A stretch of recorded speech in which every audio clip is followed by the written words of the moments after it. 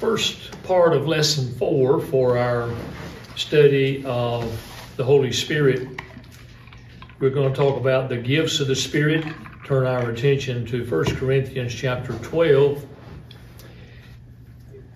When you have the opportunity, I want to encourage you to read the 12th chapter, maybe before next week when we come back together, if the Lord lets us live and enables us to do so. Spend some time reviewing the entire 12th chapter, because these 31 verses are the ones that I will be referring to in part, not all of them, but in part, in bringing out our lesson dealing with the gifts of the Spirit.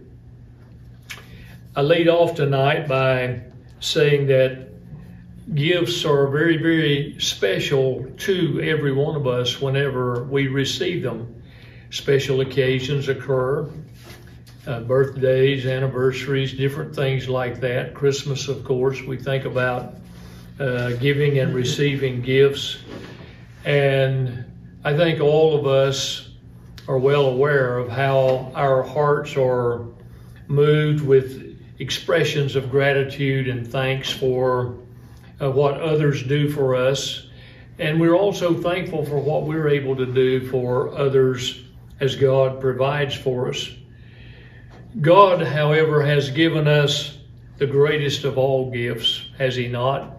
His Son, the Lord Jesus Christ, the greatest gift. And He alone is able to meet the spiritual needs of every man, woman, boy, and girl on the face of the earth. Nobody else can meet the needs of people like He can. But God, in His infinite wisdom, God the Father and God the Son, saw fit to give another gift to every single person born into the family of God, and that is the gift of the Holy Spirit. And as I shared in the first lesson, what a very special person He is. Even as we shared a couple of weeks ago about Him coming into our hearts and abiding in our lives, how wonderful that is. What a special gift we have to have the Holy Spirit in our hearts and in our lives. I would say of Him being in our lives that He completes the package, doesn't He? He just makes it all come together. For in Him is found every single thing that every child of God needs for life, for ministry, for the establishment, and for the development of a consistent testimony that is being lived out for the Lord each and every day. So in addition to all that we have already talked about thus far in this brief series on the Holy Spirit, I want us to realize that one of the many things that He does for us is endow us with special gifts so that we can function as God wishes for us to function in our lives, doing ministry and work for Him. Now, there's a key point that we need to remember. And that key point is that the gifts of the Spirit are always for the purpose of honoring God Himself. Always. Please don't ever forget that. I know that I'm speaking to the choir here, but it seems that some people maybe forget that. The gifts that are endowed upon individuals by the Holy Spirit are never given to glorify the individual. Never, ever. They are always given to glorify God. And so I emphasize that point because of its tremendous importance in understanding the gifts of the Holy Spirit.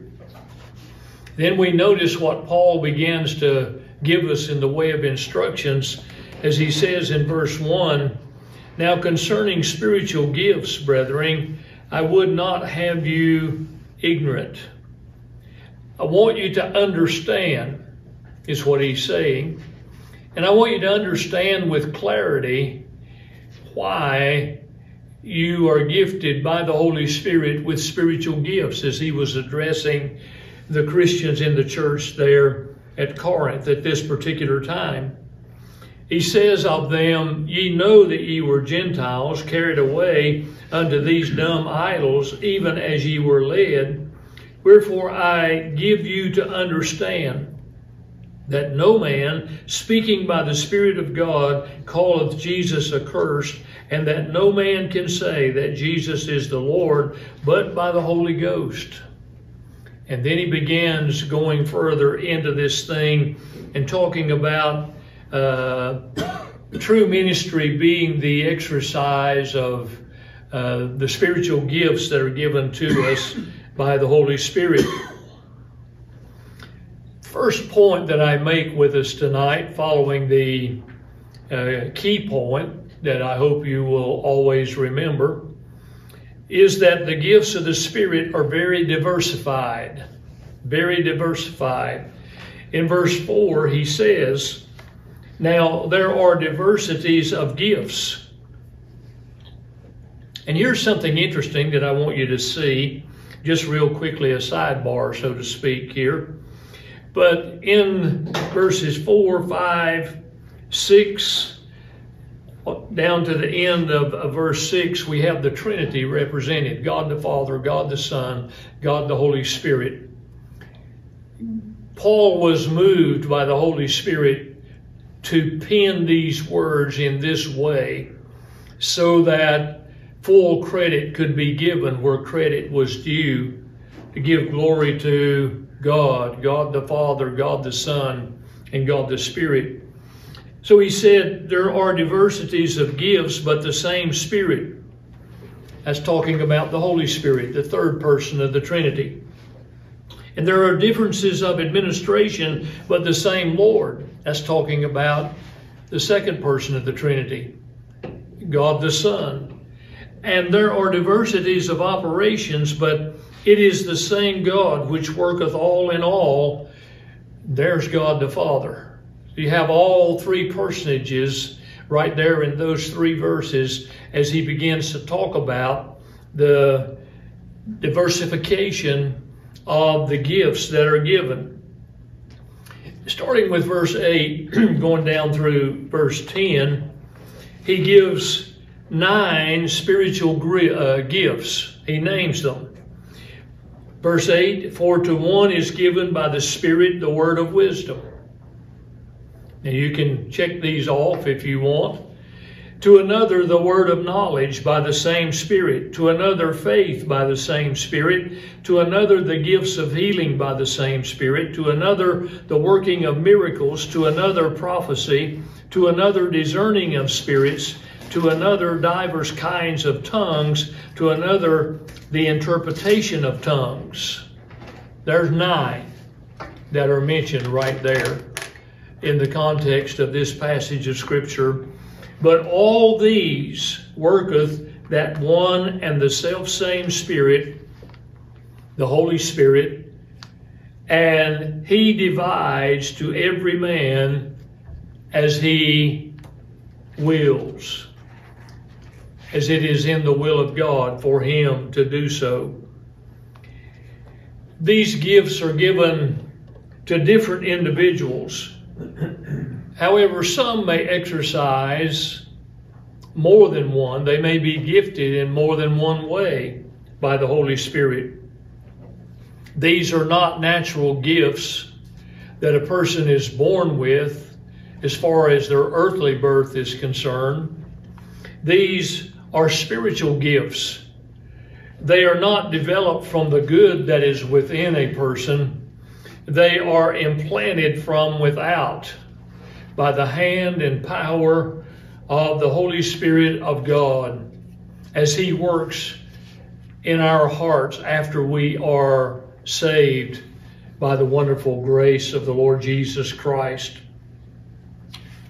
Number 2, the gifts of the Spirit are sovereignly bestowed. we find that in verse 11 that I just read here. Now, to help us understand that, let me put it this way. The Holy Spirit reigns supremely, fulfilling the will of God the Father, as He, the Holy Spirit, divideth to every man severally as He will. All a part of the plan of God, as He says there in verse 11. God the Father, God the Son, give the power, if you will, if I could put it this way, to God the Holy Spirit to place those gifts out and bestow them on whomsoever He, the Holy Spirit, believes is the right person for a certain gift or certain gifts to be bestowed upon. Now, according to what Paul said to the Ephesians in chapter 2, verse 22, the building up of the church is the work of the Holy Spirit. That's what He does. He builds up the church of the Lord Jesus Christ. Therefore, He and He alone knows best upon who to bestow particular gifts, one or more. He knows who can handle those gifts and use those gifts in accord with fulfilling the plan of God through their life.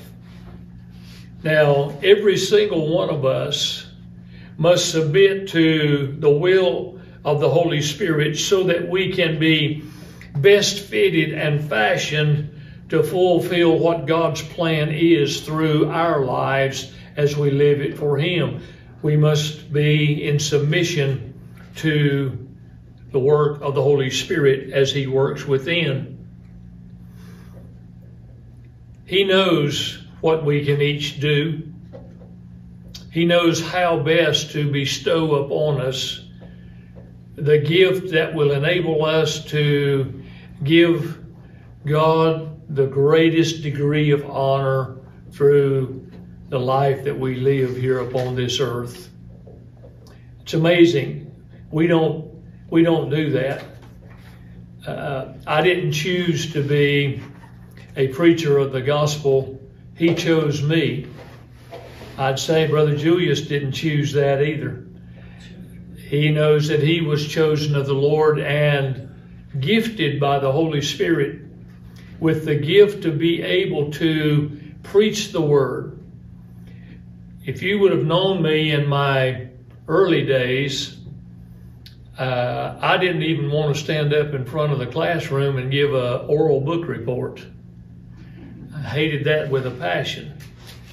Every time it came around, that was a hard thing for me to have to do.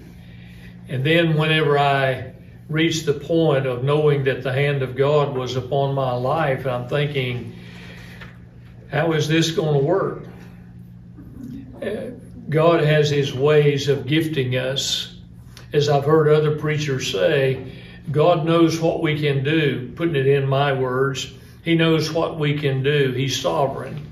He's our creator. He knows what we are, what we can do, and how we can do whatever it is that He wishes for us to do to bring Him the greatest honor, like I said a few minutes ago, while we're living our lives.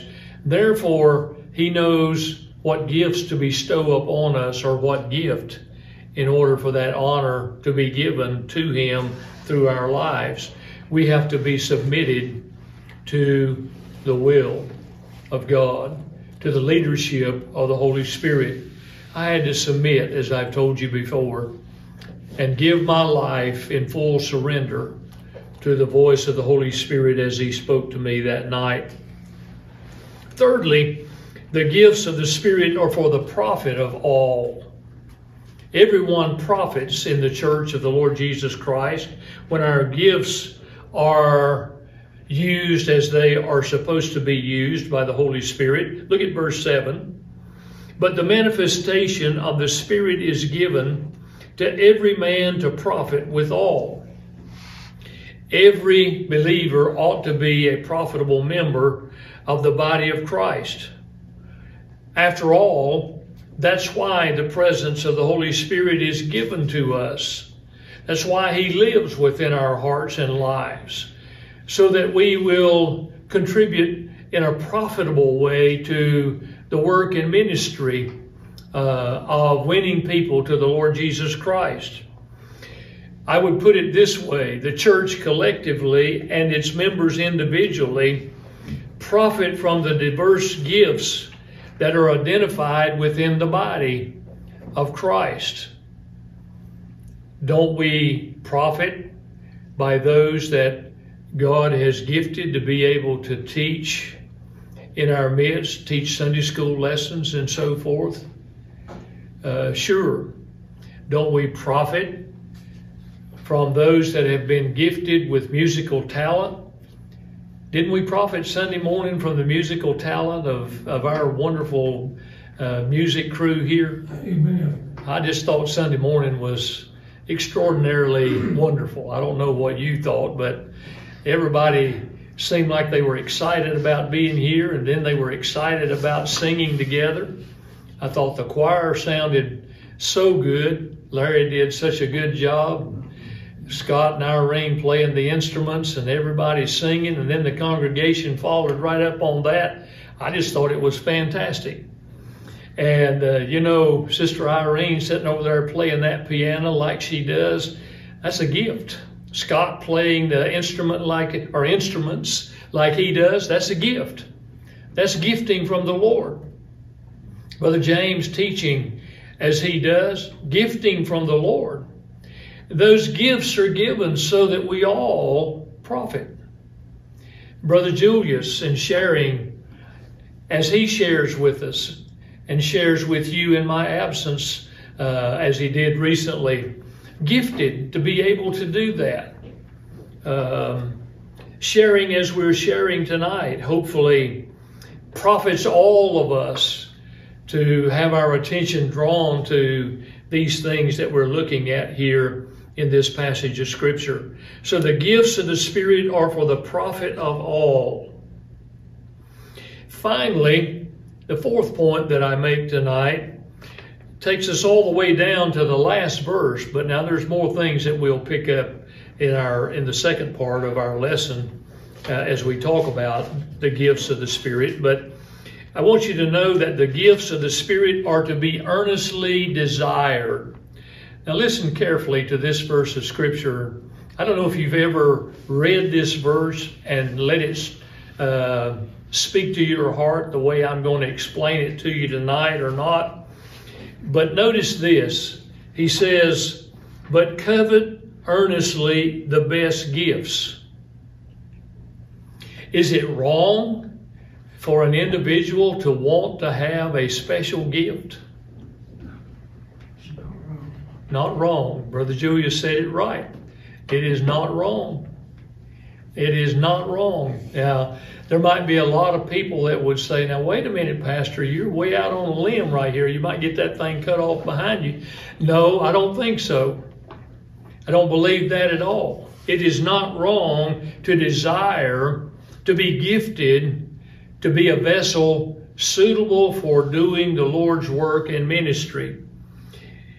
But he went on to say, "And yet I show you a more excellent way," which comes about as he unfolds what he begins to talk about in chapter 13, and he gets into the great love chapter and talks about the benefit of love. And all of us being gifted to love one another, and we're to show brotherly love and so forth, one toward the other. But let's back up to that first phrase that we find there in verse 31. And it's on your outline, I believe. "It is not a sin to desire being endowed with a spiritual gift that will be used solely to bring honor and glory unto the Lord." For anybody that wants to be gifted to honor the Lord with their life, I don't think there's anything wrong with that. Whenever I was young and growing up, I got involved in music, of course, as you know. Never did develop a lot of skill. Basically just strumming the guitar and playing along with others who were playing the lead role and so forth. But back in those days, I loved to sing. And I really, truly was convinced in those days that singing and playing music was God's gift for my life at that time. And that remained true all the way up until the night I surrendered to preach the gospel. And while I've been able to sing since then intermittently and make a joyful noise unto the Lord, all of the attention for me has shifted from the music over to the preaching and the teaching of God's Word, because that's how God gifted me from that point going forward, growing me and developing me in the Word of the Lord. And still, He's the potter and I'm the clay tonight. He's still working on me, and He's still molding me, and He's still teaching me each and every day that I live. Now, in chapter 14 of 1 Corinthians, Paul mentions the gift of prophesying as one to be desired. Listen to what he says here, chapter 14, verse 39. Wherefore, brethren, here's our word again, covet. That means to desire. Covet to prophesy, and forbid not to speak with tongues. Covet to prophesy. That's a gift to be desired. In my early days, I had the privilege to teach in the church where I was growing up in.